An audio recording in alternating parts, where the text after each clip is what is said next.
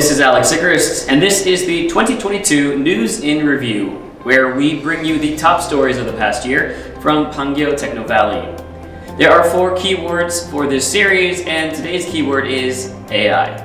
Here's the first news recap from 2022 this past September. Korea Deep Learning selected for AI Learning Data Construction Project. Korea Deep Learning announced that the company was selected for the 2022 AI Learning Data Construction Project and plans to construct the world's first ink painting data. Kim Ji-hyun, CEO of Deep Learning Korea, said, "We plan to process various expression techniques of ink painting into data in a form that is easy for AI models to use." She added, "The ultimate goal of this project is to navigate the direction of ink painting education by using AI technology and to raise the awareness and understanding of traditional art." And here's the second news story that we'll cover from AI in 2022. Soynet won the Smart AI Innovation Prize at the 4th Industrial Revolution Power Korea. Soynet, an artificial intelligence service execution optimization solution company, won the Smart AI Innovation Award at the 2022 4th Industrial Revolution Power Korea. At this 7th event, Soynet won the award in recognition of its excellence in software solutions and key technology that supports the lightning of AI models. Soynet solutions help AI companies run services or applications faster.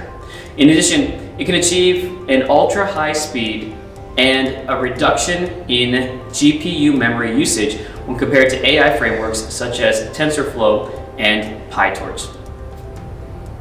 The third news recap comes from this past October. Floatic unveiled first prototype of logistics automation robot at the SCM Fair. Logistics automation robot startup Floatic unveiled its first prototype at the SCM Fair, an industry exhibition for distribution, logistics, and supply chain management. Floatic is developing an autonomous robot solution that can increase picking speed and operational efficiency in e-commerce distribution centers. By utilizing robots and AI technologies, logistics center automation can be achieved without construction of additional infrastructure. The first prototype unveiled by Floatic consists of a self-driving robot and a logistics specialized server. It is very easy to link with the existing warehouse management system, or WMS, warehouse management system. A key advantage is the robot can be operational from the following day after its arrival. And here's the fourth news story we'll recap for 2022. Katech and Spring Cloud join forces for autonomous driving mobility development. The core of this R&D contract between Spring Cloud, a company specializing in autonomous driving mobility service, and the Korea Automobile Research Institute, or Katech, is the development of camo-based autonomous driving shuttle and providing support technology. In the future, the plan is to continue the research on the control procedure education and training for this shuttle, as well as troubleshooting and maintenance of the shuttle. The contents of the R&D agreement with Katech include providing camo vehicle information and sensor information, like GPS, LiDAR image information, camo motion control IF engineering, or CAN-based control procedure training and development support, and providing system engineering necessary for camo-based autonomous driving development, such as power specifications and network configuration. And finally, our last AI news story comes from November. Alchera received International Organization for Standardization certification for their facial recognition solution.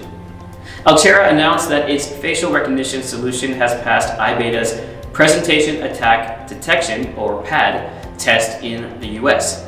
It is the first in Korea to get certification for a passive method face recognition solution applicable to general cameras.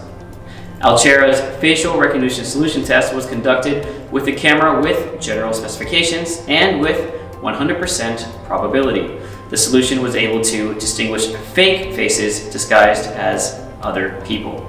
Alchera is the first in Korea to get certification for the general camera passive method instead of a depth camera without requiring specific actions such as face position adjustment. And that's going to do it for the 2022 News in Review, AI, where we took a look at the AI news out of Korea's top AI hub, Pangyo Technovalley.